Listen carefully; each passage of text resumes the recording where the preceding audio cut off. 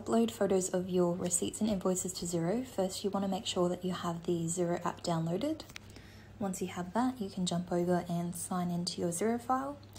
You'll see your organisation name at the top there and the dashboard just showing your bank accounts and a few other things. To upload our photos though, we want to click the plus sign in the top right hand corner. Then we want to go down to the bottom option, which is upload to files inbox. Then you've got three options there, so you can take a photo of your receipt, you can choose a photo if you already have it in your gallery, or you can choose from files. For this time we are going to take a photo. That opens up like that, so then you can just get your receipt in screen, try and get the shadow out of it. And beautiful, just make sure it's not fuzzy or anything, and happy with that. So we can tick use photo in the bottom right there. Now to make sure that that's been uploaded correctly, if you hit those three little dots in the top left hand corner, you can go to the second option, which is files, and we can see that we've got that receipt there. So if we open that one up, and that's ready to now attach to your transactions in Xero.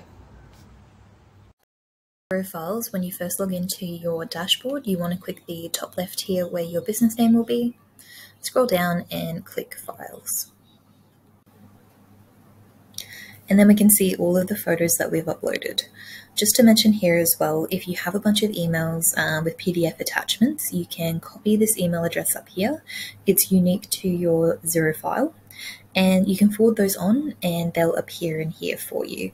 Just make sure that they are PDFs though, otherwise it won't do anything with those emails. But for these, we can click into the photos that we've uploaded. You can click through up here, and if you've got a bunch in there that you want to check what you have, you can see that as well.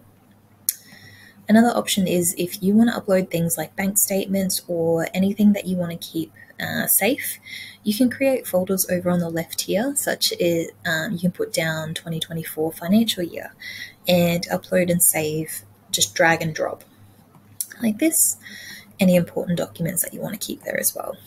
But for the purpose of this video, we want to clear out our inbox and attach all of these receipts. Now, you do have the option over on the left here of clicking these three little dots to create a new bill, to create a new sales invoice, a spend money or a receive money. Personally, I think that can get a little bit messy, so I prefer to reconcile from the dashboard.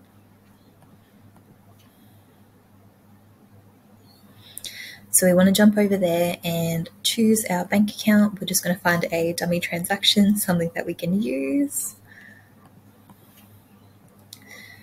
And then we want to scroll down, and let's say we'll pretend this is big W here. So we want to code that off.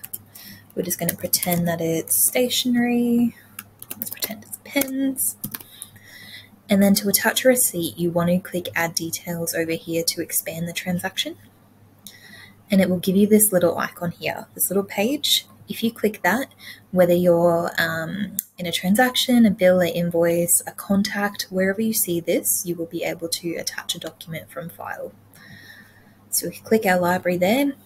Now, if you want to make sure you've got the correct one, you can click here and it will give you a quick preview of that receipt. So yep, we're happy with that one. We're going to select on the little tick box, go down and add one file. We can see there's a little one there, and we can also click and see now this receipt.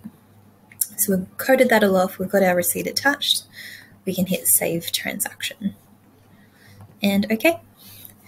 Now, say you've gone back and you've already reconciled, but you want to attach receipts to transactions. So we could do a little search. I doubt this will have BW, but we'll just use it for pretend. So you can just search whatever the supplier is and scroll down. For this one, I'm just going to find that one that has already been reconciled. And I'm going to go and select that one there. Now, if you click in over on the right here, it'll show you what you've reconciled previously. And we've got that little document icon up here. So again, add from file library, tick, and add. And perfect, we can see that one's now been attached. Anyone who jumps into your Xero file can now see that receipt there. And it's nice and safe with that transaction.